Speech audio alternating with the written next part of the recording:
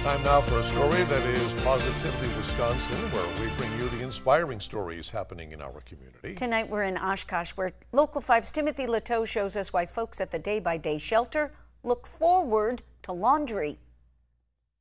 Who knew that doing laundry could bring so much joy? And I'm just very happy that I got into it. That's because these machines spin for people who have fallen on hard times. I like to volunteer here because it gives me a feeling of purpose. Adele and Matt are members of the Bedding Brigade. This is kind of how we spend our mornings. The volunteer team that does laundry for the homeless at Day by Day Shelter in Oshkosh. It's a warm place to stay. A warm place. Free of any kind of bed bugs or anything like that. Made warmer by not only the dryers, but also the tireless volunteers. This is a never-ending process. There's always laundry to do.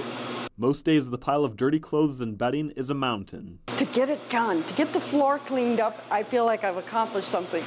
Taller than Adele.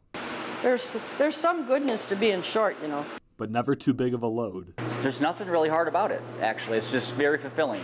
Filling one machine to the next, working on the next cycle of laundry and each resident's future at the same time.